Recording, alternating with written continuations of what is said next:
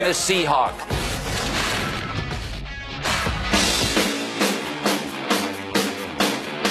Man, nobody wants to go backwards in life.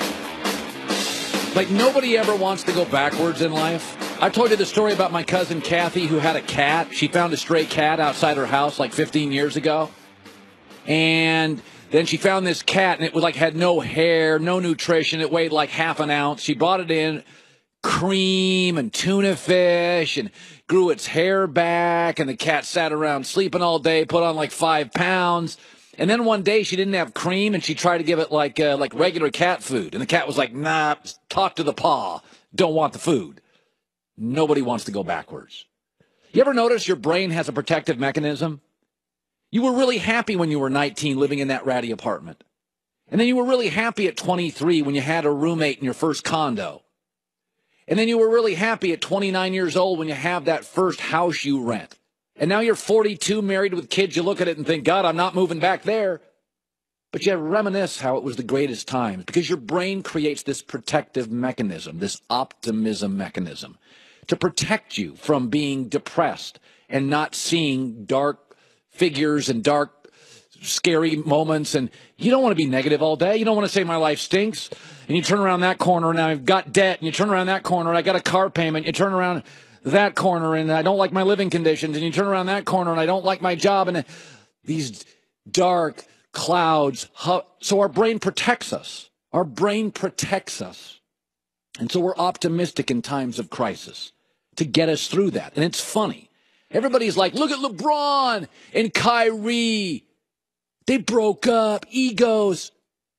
Dude, once the standard is set and you've won a title, you don't want to go backwards, man. You don't want to go backwards. The Golden State Warriors get along now, but the standard's been set. They've won a title. Blame will be assigned with Golden State the minute they don't. You see this. You ever see Behind the Music on MTV? You ever see that show? Every band's the same. We were eating cans of Spam. And then they have a platinum record. And 5 years later, they won't even share a heroin needle. It's so sad. But that's the way it works. They start in a garage. They would get rejected by every label. They're down to the last $18. Brothers for life. Then they get platinum records. They get rich. The standard's been set. We ain't going backwards. And if the next label isn't a platinum or gold, it tears it apart. Shaq and Kobe got along fine until they started winning titles. The minute they didn't, broke up. Detroit Pistons got along fine, brothers for life. Then MJ sweeps them. They never won another playoff series. Like, everybody wants to blame LeBron and Kyrie, but in life, man, the reality is our brain protects us for those young years when we're broke and we're poor and we can't get ahead. And there's dark clouds around every corner. Every corner. But our brain's like, positive. I see the silver lining. I'm gonna get there. But once you do get there, man, you're the cat. Speak to the paw. I ain't going back. I ain't eating those. Where's my cream? Where's my tuna fish? And this is what happens in pro sports. The reason the Warriors all get along now, 1 for 1. I mean, Kyrie and LeBron, I didn't say they were great friends, but that thing deteriorated an hour after they'd lost the championship. And yesterday, LeBron comes out and listened to him. Now he's just condescending to Kyrie Irving. Listen to the words. When he was ready to take over the keys, I was ready to give them to him. So the only thing I'm upset about is that he took a lot of the DNA and the blueprints now to Boston. That's the only thing I'm upset about, really. Other than that, I mean, I wish the kid great health. The kid wanted to do what's best for his, I guess, for his career. I tried to do whatever I could, just try to help the kid be as great as he could be or as great as he wanted to be, and and that's it. He's 32, Kyrie's 25. He's my kid. I mean, that's what happens. Once you reach the success, achievement and success create a standard. And what you settled for earlier just won't do. Christine with the news. No. Turn on the news. This is the Herd Line News. A have a little more on this FBI investigation that's going on with the NCAA. So here's a couple of the big points. The director of global marketing for Adidas basketball paid hundreds of thousands of dollars, this is according to the FBI, in bribes to funnel prospects to Adidas-sponsored colleges, including Louisville. The Auburn assistant coach, Chuck Person, took thousands of dollars in bribes to steer players to a financial advisor and a high-end suit maker. USC assistant coach Tony Bland, Oklahoma State coach Lamont Evans, and University of Arizona's Book Richardson are also involved. 10 people are facing charges, and 10 people have been arrested. You know what's interesting, Christine? In college football, the coaches recruit the players out of a high school. In college basketball, you recruit the players out of AAU systems. I like the college football system more, where Nick Saban has to go talk to a high school coach and a high school counselor, not a guy in a tracksuit who has a deal behind the scenes with a shoemaker. Yeah. College basketball recruiting is sleazy. It's gross. I wonder how many guys right now in the NBA have their shoe deals based on companies that were paying them in college. I don't know the answer, but it's not a small number.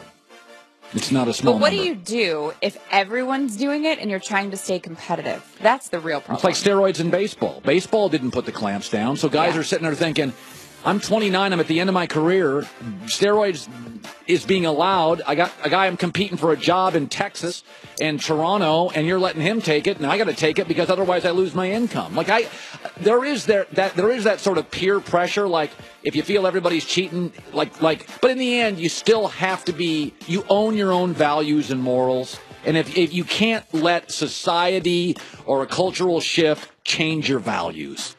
You just have to. Yeah. You either believe you're principled in life or you're not principled. I'm not changing my show every day because somebody doesn't like my topics. Well, this is my show and this is what it is. It would be a more extreme thing. It would be like there was literally no way for you to be successful as the herd unless you compromise your values and morals. I think that's what's going on. Yeah. Right. So it's a hard choice. One of the craziest things that I read, though, too, was this is from Chuck Person. He allegedly told a player, the most important part is that you don't say anything to anybody, don't share with your sisters, don't share with your teammates. That's very important because this is a violation of rules. But this is how the NBA players get it done. So they're specifically telling the players how to get away with it. Gross. Also, Dwayne Wade is reportedly nearing a commitment to sign with the Cavs and could finalize his decision as soon as tomorrow. So Dwayne Wade and LeBron probably going to be reunited. It's going to be an old team, but an interesting team. They're like the all-star team of 2010. They are. Let's be honest. I'll tell you, the team photo for the Cavs in Oklahoma City, it looks like an Olympic team photo. I'm just excited for these. I mean, I guess you could call this a super team of 2010. But all the super teams that are forming, I'm actually really excited to watch them play. So am I. It's going to be fun. Like, Oklahoma City's going to be fun to watch. Speaking of super teams in Oklahoma City, Carmelo Anthony is now an official member of the Thunder. And so he was asked an interesting question at a press conference, and he gave an equally as interesting response. How do you feel about, starting at the four, or the concept of starting at the four, or even coming off the bench? And the second question is... Well, me? Oh. I guess that answers that part. I don't know where that started, where that came from. I ain't going to play off the bench, Yes, man. he is very confident. Hey, Peter said I got to come off the bench. Well, that's what he thinks about that. They better not put him on the bench. Christine with the news. Well, that's the news. And thanks for stopping by.